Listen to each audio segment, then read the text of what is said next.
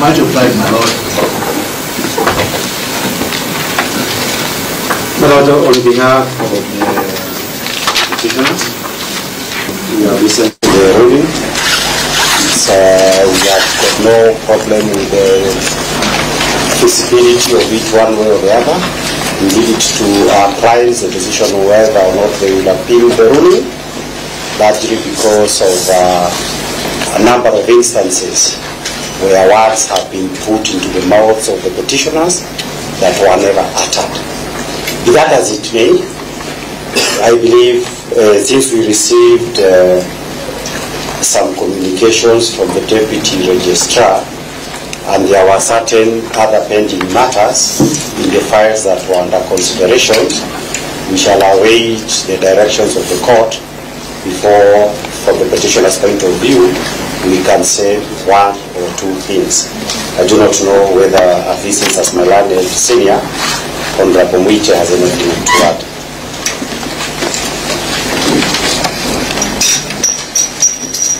My lords, your leadership, we appreciate that this honorable court of his own volition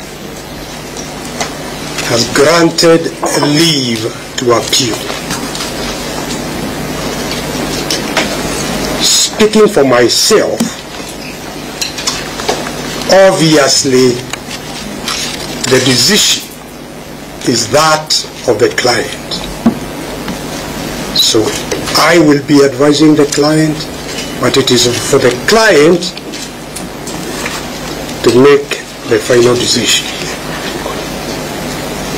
But in fairness to me as counsel and other counsel on this bench, I will certainly be seeking to persuade my client to appeal.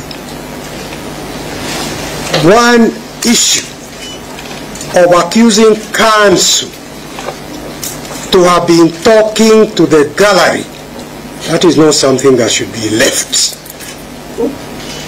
on the record of this court. It is damaging to counsel, and that is an issue that definitely needs to be taken out of the record of this court by the Court of Appeal. It was a very unfair accusation. Thank you. May it please the court, on behalf of the respondents, we thank you for the timely nature of the delivery of that ruling to allow this matter to proceed.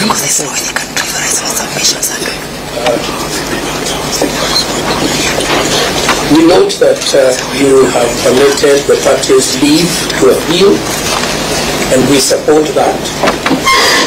The respondents support a fair resolution of this dispute in accordance with the law, and therefore we would not oppose their right to appeal. Having said that, however, and in reference to my learned friend, Mr. Stephen Mundai, who has alluded to other petitions pending before court, it is the respondent's position that we should exhaust all matters today relating to the matter that has been called out by your clerk or your legal assistant. I apologize to the lady, so that we may exhaust that, after which the court will give directions on any other matter that may be before you or may be anticipated to come before you. Thank you. That was coming up to my Lord, my lady, on behalf of the National Assembly, I wish to express our gratitude for the very clear ruling that the court has delivered this afternoon. The ruling has dealt conclusively, not just with the matters that were contained in the application that was hurriedly filed and responded to yesterday afternoon, but indeed some of the other peripheral issues that the petitioners unfortunately took a lot of court time yesterday to deal with. My lord, my lady, the National Assembly has filed an application dated the 18th of October 2024. And I believe that application was referred to in the ruling a few moments ago. That application, subsequent to the ruling that you have just delivered, I submit is the next issue that the court should deal with. And just to put it on record, my Lord, that we are ready to proceed with that application this afternoon. Members of the court will recall that last week on Tuesday, on the 15th of this month, at an hour not very different to this, when it suited the petitioners to have their application for conservatory orders heard, they insisted on it being heard. And we request that the urgency in this matter remaining and having been noted by the court, we proceed with the hearing of that application, which has been fully responded to immediately after this. I'm most obliged. My lords and your leadership, further to that for Senate, I wish to state, my lords and your leadership, that unlike the petitioners, we are willing to argue the application in a record 30 minutes. Is it the same application? Yes. The application dated 13th October 2024. We will only ask for 30 minutes to exhaust our application. We will dive straight into constitutional principles. We will not take much time. The respondents can have as much time as they want so that this matter can be concluded. My lords, Mr. Hilda has talked about the gathering of Paul Winter Senior Council. From that side, it was apparent that they were not just addressing the court. They were addressing other matters. Do we need to engage? Do we need to engage in arguments on that? I was answering the question. But my lord, we are ready to proceed. Stop exciting me.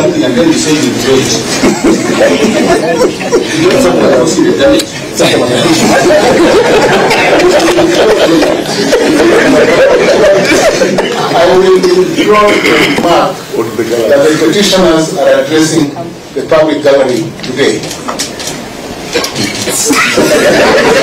My lord,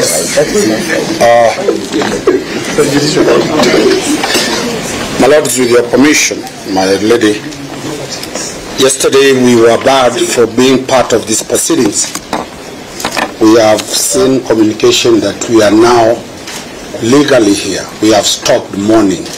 Could we be allowed officially by these files being called so that we are together? We still feel that we are excluded when we are before you. Our files, there is petition file E570, E550, E541, E572 that are supposed to be before you. That we complained to the CJ in the morning, and the CJ has directed we appear here and be part of this mosaic. Kindly, let us be part of it.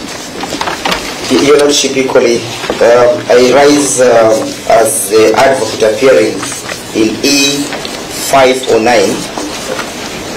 and associate myself with the submissions made by my learned senior counsel, Paul Moite, and the ones made by my learned friend, Senior Hidden. We need to be part of this. Your Lordship, to the best of our knowledge, in the matter E015, when we broke yesterday, there was a promise by the court, and the court has kept that promise, that we shall be coming for a ruling of the application that was made.